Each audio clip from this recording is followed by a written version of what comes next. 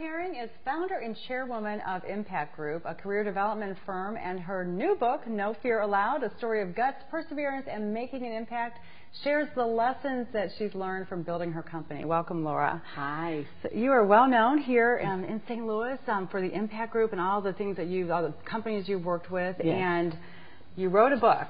So why gosh. did you decide to take that path? Well, you know, I was a psychologist in private practice, and I kept hearing all these stories about relocating families hating the relocation process. And so I said, I know I could help them. I know I could help them. So I went out and started this company to help them.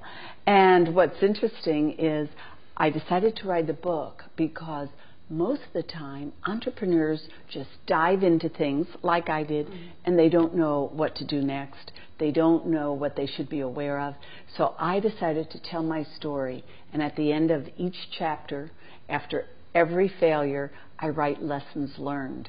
And I thought I was writing for female entrepreneurs, but it turns out the male entrepreneurs are emailing me, sending me letters. It's amazing. So why did you think that you were writing for women mostly? Well, because I know a lot of women entrepreneurs, and they would always ask to shadow me or come work with me or something. So I thought, well, there's a need not met also. But then once I started having the book out in the market, I cannot tell you how many men have called me, thanked me, and said they're using a lot of the culture ideas that I wrote in there. So going back to your career, starting out as a psychologist and then building a business without a business background per se, but you had an entrepreneurial bent. Yes. So what do you think credited, what do you credit with your success as a businesswoman coming from such a diverse and different background? Well, I think if you're an entrepreneur, you've got to have passion. And I was passionate about making a difference. And I was passionate about helping relocating families. Because I, as a kid, had a bad relocation when I was 13. And that had an imprint on me. And I wanted to spare any other kids, families, the pain that we felt as a family when we relocated. So the business that you started, we were specifically working with local corporations, I assume then, and their relocation. Right. But to be honest, I couldn't get anyone to buy in St. Louis, so I went outside of St. Louis and went to New York, New Jersey, Connecticut, where all the world corporate headquarters. Once we had Pfizer and Citigroup and all the big ones, then I came back to St. Louis, and all the St. Louis companies started buying it as well. So you had this great idea, you had the passion. Yes. Was it easy? Oh my gosh, no. Because you don't know what you don't know. And what I didn't know is that this was going to be a two-step sale. And so I had to learn that.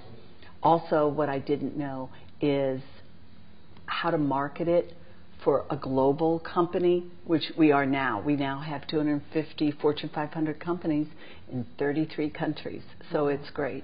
So when you say a two-step process, what were the two steps? Selling yourself and selling the business, or no, selling the need in corporate America that relocating families really needed help, because typically the executives, they never complain. But the wives are at home complaining to them. So that was the first step, education. The second step was then to sell them the product that I had developed, which was coaching and helping the spouses find jobs. Yeah, very interesting. So what other obstacles, as you went through the process of building the business, did you come across? Well, I think one of the obstacles I found is we created an industry. No one had ever created a program like this. So then all of a sudden, as soon as we did, we had copycats. And so competitors started to offer a different product, a cheaper product, and so that was difficult. And then the also naive part of me didn't realize when companies said, oh yeah, we love it, they were just saying that to get me out of the office. And what they really meant was, it's a really nice idea, but we're not interested. So I'd go home and I'd be so excited, you know, and then they wouldn't buy. That was devastating. Interesting.